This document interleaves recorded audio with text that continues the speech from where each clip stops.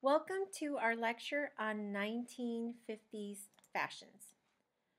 So as you can see on the cover, I stated fashion conformity prevails. So what that means is that conformity, dressing the same, was really big in this time. And as you can see, this picture where you kind of have this matching look, obviously the same material, just using kind of different garments for the whole entire family. This was really big for the 1950s, dressing together as a family. The equivalent today is when you see people on social media with the matching pajamas. You're going to see how the silhouette is pretty much matching all around, and then you're going to start seeing people straying from the masses and mass conformity. So what do you need to know about the 50s that had an influence in dress? So one is the economic boom. Because the war is over, we didn't have our war in our soil, right? If you don't count, Pearl Harbor, but other than that, it wasn't on our soil. So the U.S. was able to restructure much faster than Europe. And since the main income providers who were fighting in the war came back, some women stayed working, so now you had two incomes, and others, they went back home and they could live off just fine with one income. As you know, the economy is cyclical. It goes up, it goes down. It was down, and then it went up. So this was really big for the economy, a really big boom, and this really brought in the suburban lifestyle. So the idea was family. The focus was the family life, having the wife and the husband and the kids and the white picket fence, your house, your car. You had your dog, you had your yard. That was like the American dream, right? And you had your job. So that was the focus. The focus was on family. They came up with the term burbs, living in the burbs, which basically living in the suburbs. So you live further away, have a bigger house, and then commute to work. And because it meant, doing things like yard work, doing work around the house, it required, and because of the economic boom, again, the better the economy, the more leisure activities take place. That leads to more informal dress. In other words, more casual. And I keep telling you that, right? The movement is more casual. And this is where we have a boom in sportswear. Not the invention of sportswear. The boom in sportswear was at this time frame. There was a baby boom because when the soldiers came back, they were raring to go, and 9 months later, all the nurseries were just jam-packed, so that's why the birth of the baby boomers, because there's so many of them. And this created the need for shopping centers having multiple stores all next to each other, adds convenience, and easy to care for fabrics. The idea is that you can wear it, it can get dirty, stained, you can throw it in the wash, throw it in the dryer, and you're good to go. One thing that you're probably not used to is that television was huge. Television shows were very influential. Leave It to Beaver, Ozzie and Harriet, Life with Father. Television was the primary source of entertainment, and television was the primary source of news for all households at this point. Those that could get the television set, once they got it, that was the primary source of information. So the American dream was becoming a reality for many people. Women were tired of their, after years and years of the same silhouette and the same rationing, they really got tired of it. Teenagers got tired of wearing exactly what, their moms were wearing, and they finally realized, the fashion industry realized, the teenagers don't want to dress like their parents, and they don't want to dress like little kids. Boom. And that is the birth of the junior market. And that ends up being very lucrative. So when this happens, this is where we're going to start seeing, as you'll see, a shift, and it's going to start going away. It starts off with the focus on the family, it goes away, and it goes into the focus on the youth. So 1950s, the main silhouette, hourglass, hourglass, hourglass. That's all you need to know. No, you need to know more. But the main thing is hourglass. Sloped shoulders, nipped, tiny waist, and a full skirt with rounded hips. That is the main Marilyn Monroe, curvy shape. That was the ideal for the 1950s. Another thing that was big in the 50s, believe it or not, and a lot of people attribute these kind of cool, groovy prints, far out prints, groovy prints with the 60s. Actually, they started in the 50s. So these prints that I'm showing you are from the 1950s. As you can see, they're really kind of have that psychedelic kind of feel to it, but these all are from the 50s. Looking into the future, they were really big on the space exploration program. Walt Disney really tapped into this with like Tomorrowland at Disneyland, really looking at spaceships, and they were really big on NASA and landing on the moon, and the space exploration when they had shuttles being released and all that kind of stuff. Car culture, you didn't really think about your car. Most people couldn't afford it before this, and now more people can afford a car. So now the kind of car you're driving matters. And we're seeing more traffic on the freeway because the growth of suburbia. That means more people are living in the suburbs and driving into the city for their job. So the family's back together because your main income provider is back, which is important. And, you'll see a lot of pictures where you're wearing the apron, you're cooking things from scratch. The kids are there to greet the daddy at the door when he comes home. So this was what was typically considered the ideal in this time. Also modern furniture, and I say modern at that time. We now call it mid-century, but it looks really dated, as you can see. But it's very minimalist. You see it kind of very geometric, and it's funny because now we've had furniture that looks like this. But this was considered the ultimate trend in appliances and furniture. It had a very geometric look to it, and a lot of bright colors. You see a lot of yellow. So if you get a lot of houses from the 50s, you'll see a lot of like yellow tile or red. It was very characteristic. This teal green. Gotta love that teal green on furniture and walls. So as we notice that as more Americans are moving to the suburbs, there needs to be more manual work, right? For the yard, for cleaning the house, doing leisure activities, going to the community pool, that kind of stuff. So that means they need more casual clothes. So it starts that trend, it just keeps going, more casual, more casual, more casual. So you'll see more shorts, shorter skirts, slightly shorter, more lightweight, more short sleeveless tops, cropped pants, and more comfortable shoes you can walk in. Finishes. So we start seeing the use of chemicals to make laundry a little bit easier and more functional. So we start seeing polyester and acrylic being used. Finishes to help, wrinkle release. So what used to be called wash and wear, we now consider it permanent press.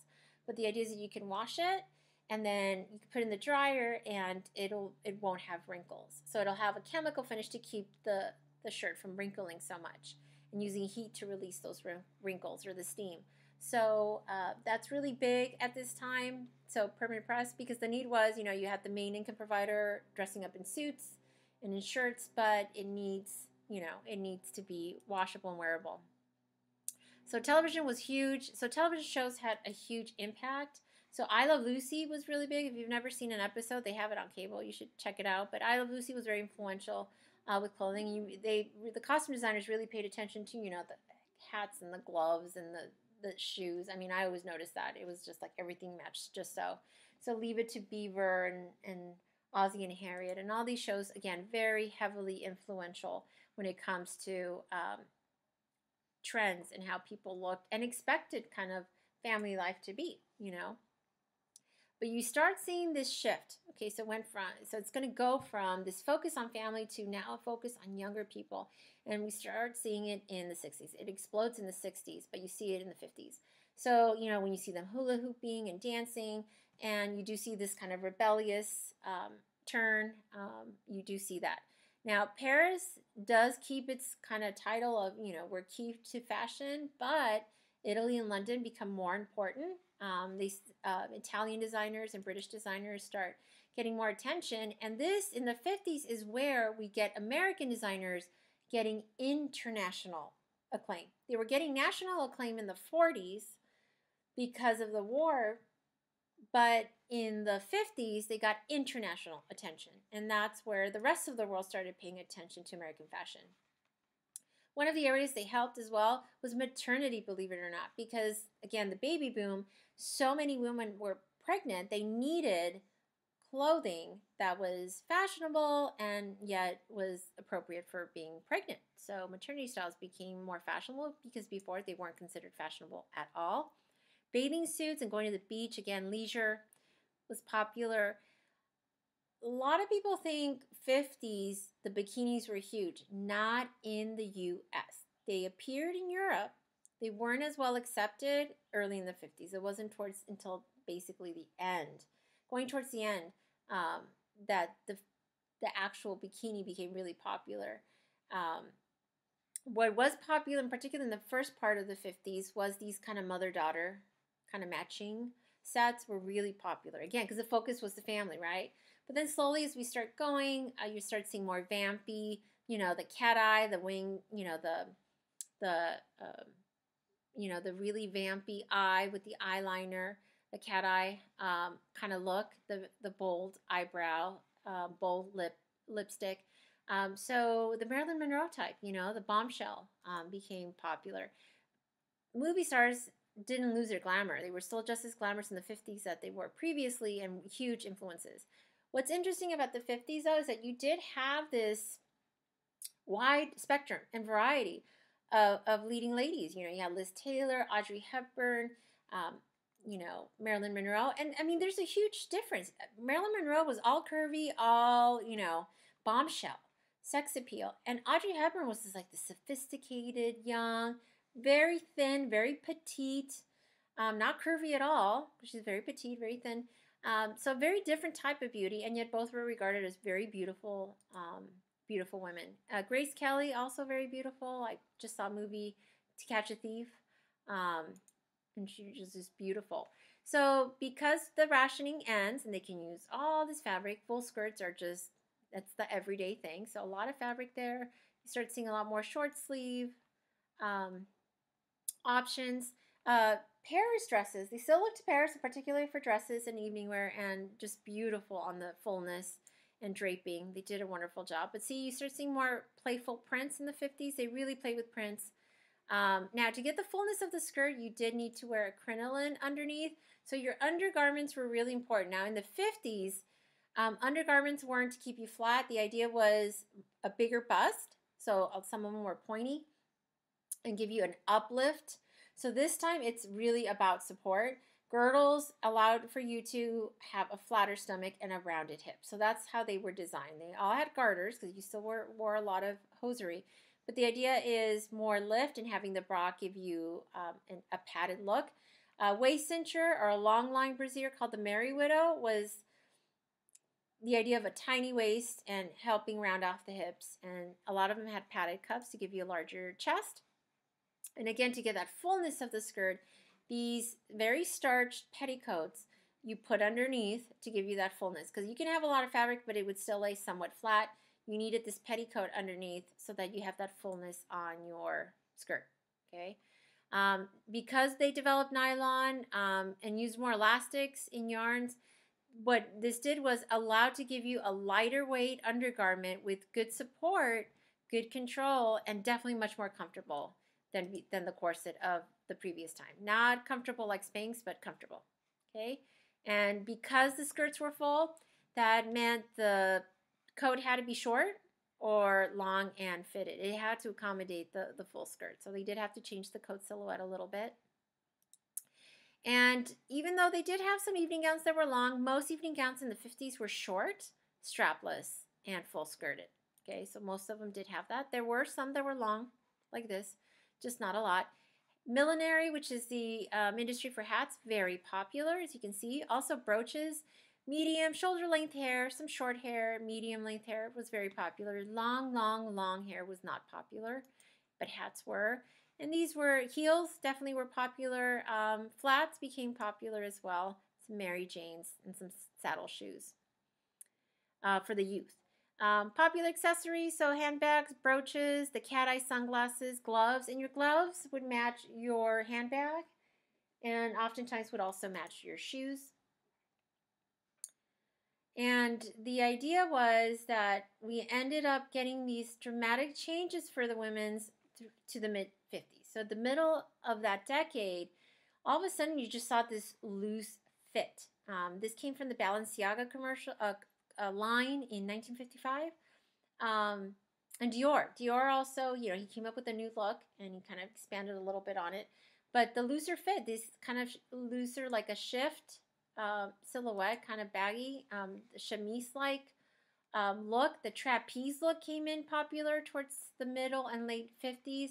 This is just different from that tiny, tiny waist and full skirt. So the trapeze and chemise look were really popular.